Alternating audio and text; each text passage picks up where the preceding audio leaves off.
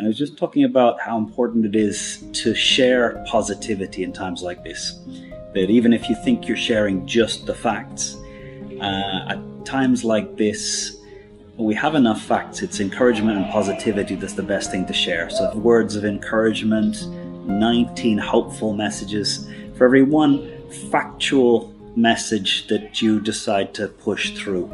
I think at this stage there's very few human beings left on the planet that are not aware that there's a thing called coronavirus, are not aware that it turns into a disease called COVID-19 that has a significant effect on the older and the weak lung people in our civilization. So messages of hope are far more important, unless of course you're a doctor. But for most of us as leaders, it's helping people to reconnect to the future and remember that there will be a time beyond this, that the world has not come to an end.